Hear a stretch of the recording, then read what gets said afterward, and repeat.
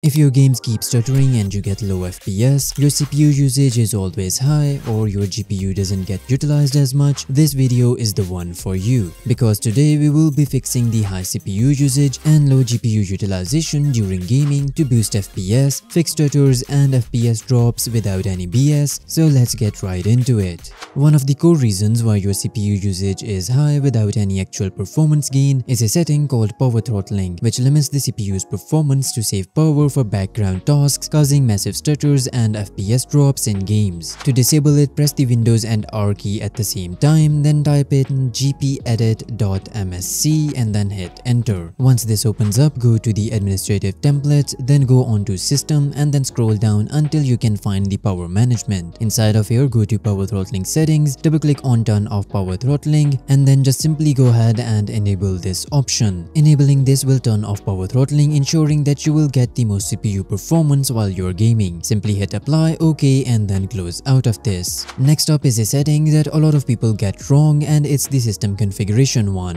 So a lot of people will tell you to open up the system configuration and then go ahead and move on to the boot tab, then go into the advanced option, then check the number of processors and set it to the maximum number. But this is a completely useless setting and it does not improve the CPU performance. A lot of people on YouTube think that it allocates all the CPU cores to your system, which is not true, because Windows by default already uses all of the CPU cores. I mean, just look at what ChatGPT has to say about it. It is used for testing purposes to limit the CPU cores at boot with no performance gain whatsoever. So keep this one disabled and keep in mind that it's not going to give you more FPS or even fix stutters. What will though is actually going to services, then hide all Microsoft services and uncheck anything that you don't want to start up with your Windows. For example, the Mozilla maintenance service and anything else that you don't want to start up, simply uncheck them, hit apply, and to take it even further, you can go on to the startup tab, click on Open Task Manager and then disable any of the apps that you don't want to start up with your Windows. This is actually what will improve your CPU and Windows performance and give you more FPS. Once done, we can simply close out of this and exit without restart, because we will be doing that at the end. Another reason for high CPU usage and low performance is the useless Windows services that run in the background while you're gaming. So let's get rid of some of the most annoying ones. To do that, open up the start menu and search for services, and then open it up. Inside of here, the first one that you want to disable is the Windows search. Now this will not completely disable the search feature, it will just disable the indexing that's constantly going on in the background in order to free up the CPU cycles, hence improving the CPU performance. So right click and go to properties, make sure to stop it and then set the startup type to disabled and then hit OK. The next one is the print spooler one, which should be right here. We're gonna be doing the same thing inside of this, stop it and then set it to disabled.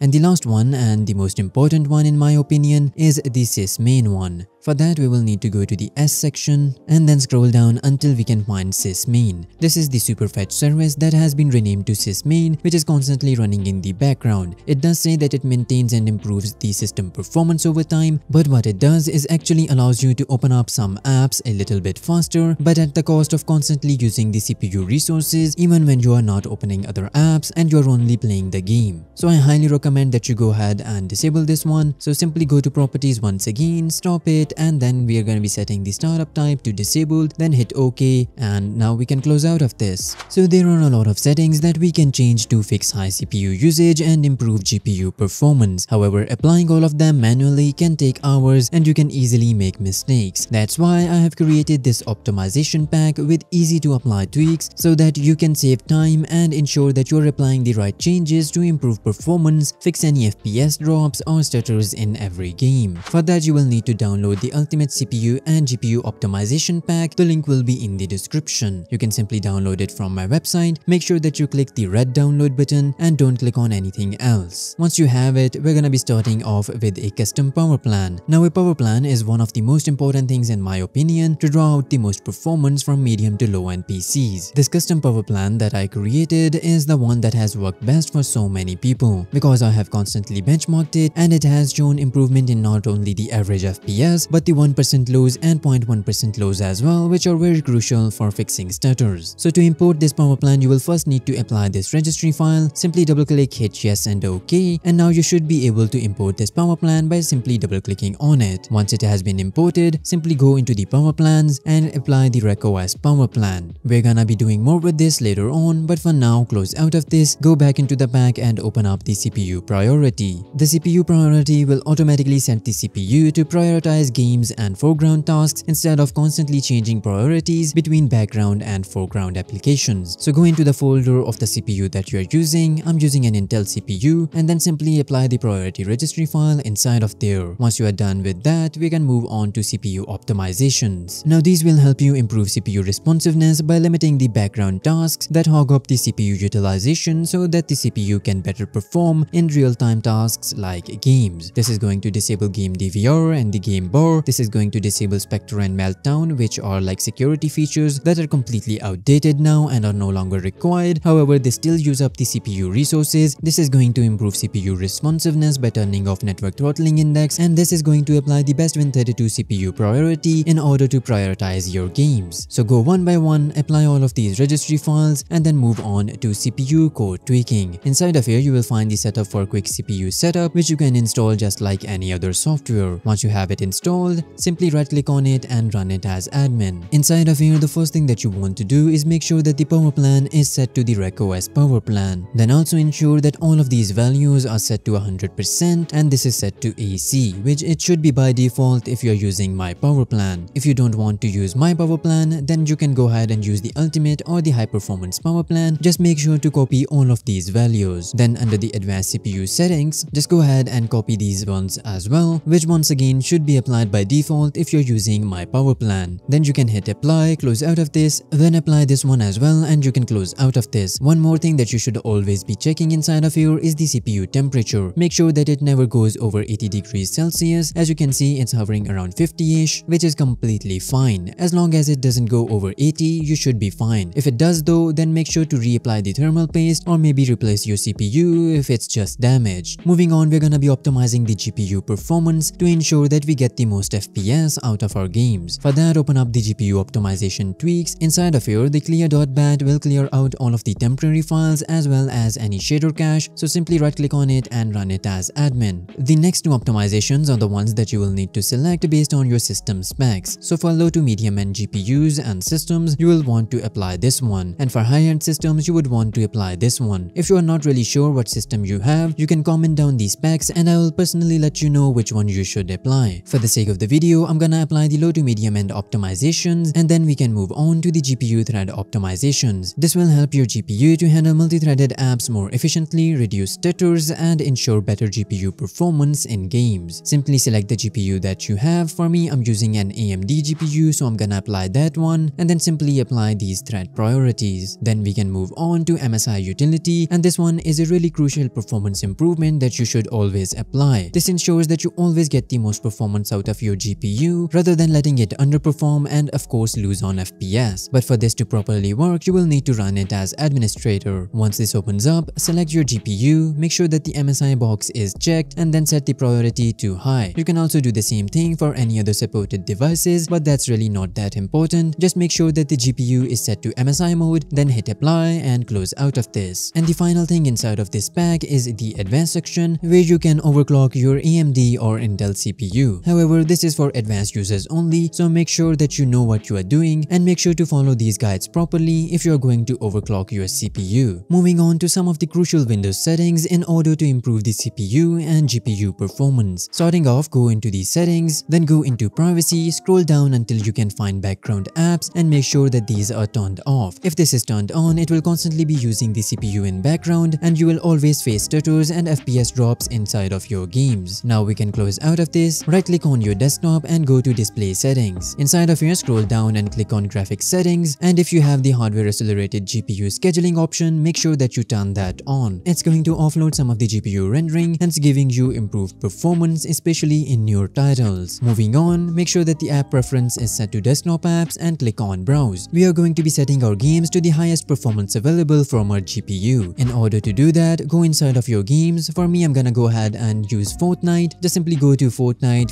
Fortnite game, binaries win64 and then select this one, the Fortnite client win64 shipping.exe, and then hit add. Go ahead and add any other games that you want as well, then click on options and set it to high performance. This is going to ensure that the GPU is always prioritizing this game instead of any other rendering option. Simply hit save and you can close out of this. Now you can restart your PC and enjoy the improved performance. If this video helped you in any way, shape or form, then make sure to leave a like down below and watch this video to optimize your PC even further.